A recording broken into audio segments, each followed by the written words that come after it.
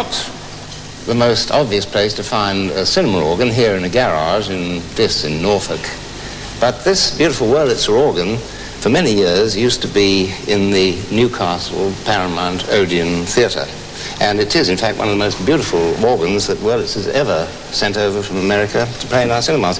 It has 19 ranks of pipes, and I'll show them to you as we go along. But first of all, what is a cinema organ? Well, the church organ, of course, relies on the diapason for its basic tone. This is the diapason you all know. Although we have a diapason, what gives the cinema organ its basic tone is the tibio.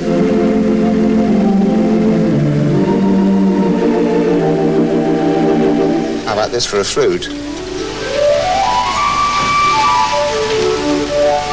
Two ranks of pipes which are special for a cinema organ. They've got lovely names, the canura and the cromette, and they're little incisive reeds. The canura is a little stubby pipe, but they're quite good for Eastern effects.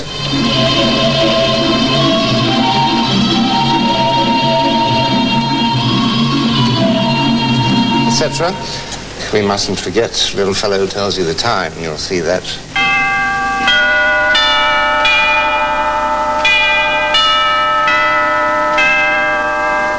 We also have tuned sleigh bells.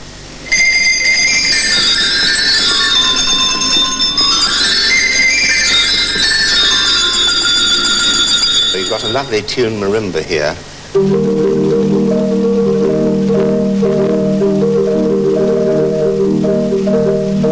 Now, on the pedals, we have the percussions, bass drum, kettle drum,